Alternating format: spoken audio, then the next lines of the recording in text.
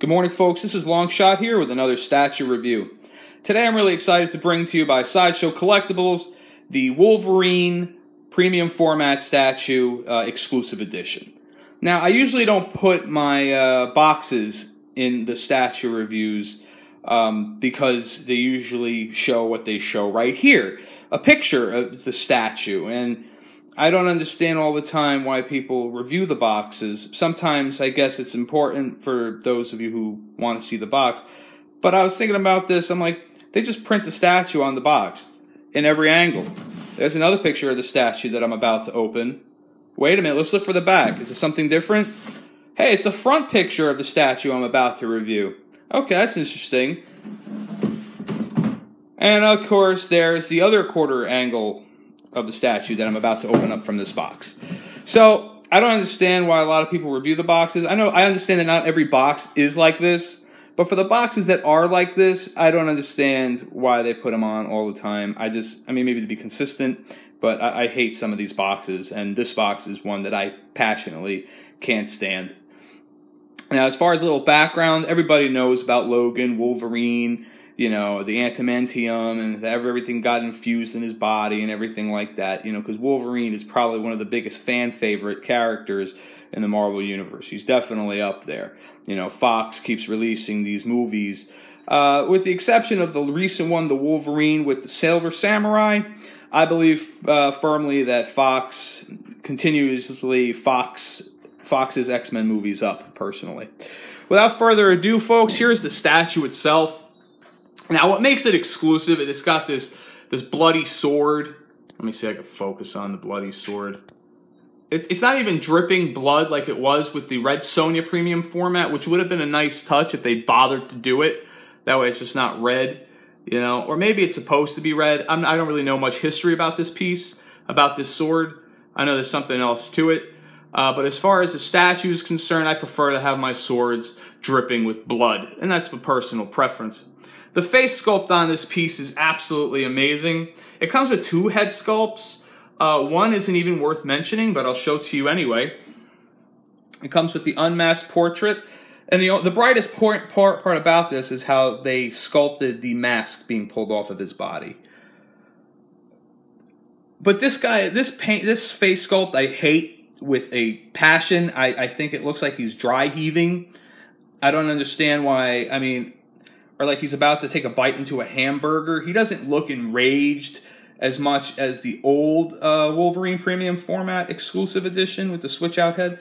I mean, the detail is there, I'm not going to lie. If this thing would focus. Focus, please.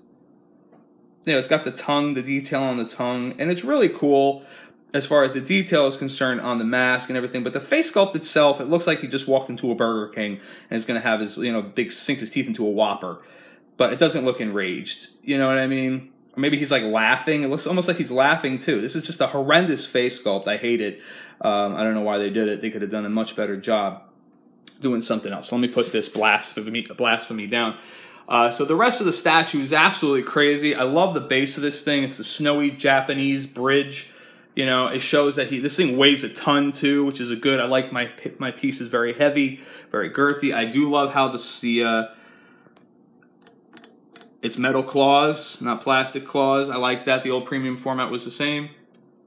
You know, I don't think that this might be metal. Yeah, this feels like metal too, this sword. It's actually not bad. The quality overall is good, and this piece is amazing overall, with the exception of my few gripes that I have. No pajama cloth. No cloth at all in the premium formats. Premium format used to mean mixed media. Apparently that doesn't mean it anymore, because this is fully sculpted. Let me get around for you. This piece really is kind of hard. I really should get a Lazy Susan, but I'm too lazy to get a Lazy Susan. So I just kind of move it around. You know, the base is really cool. It's got a lot of detail in the wood, and it's got a lot of these. They come separately, of course, because otherwise it would be break and shipping. But they're, you know, he's being attacked, so he's got a lot of arrows, you know, being flung in by some ninjas. You know, the face, like I said, the body, the musculature is really good on this. You know, I mean, I have really nothing other than the horrendous face sculpt, the McDonald's face sculpt. I have nothing else bad to really say about this piece. Thank you, Hero Statue Collector Lou, for making this possible. If it wasn't for my brother, I wouldn't be able to get my hands on this in the first place. It is pretty kick-ass. You know, it does look good. You know, I'm very pleased to have it in my collection. That's going to be it today for me, folks. Oh, wait, I got to show you the boots. Got to show you the boots. The boots are awesome. They got the freaking snow on them. Like he just, you know, he just like was walking up the bridge. You know, a lot of nice detail on this piece. There really is. There's a nice groin shot. Nice big bulky groin shot. Nice texture in the costume I really like. It's a really cool piece. Good vein work too. I mean, they really did a good job with this piece, with the exception of, you know, the Hamburglar. Where's the, hold on. There you go. The Hamburglar. Yeah, crap. Hate that frickin' face sculpt. But like I said, the rest of this piece is awesome. So let me know what you guys think. Like, subscribe, leave comments. I want to know your opinion on this piece overall. All right, you guys are great. You have a nice day. Yeah, this really is good from this angle, isn't it? Sweet.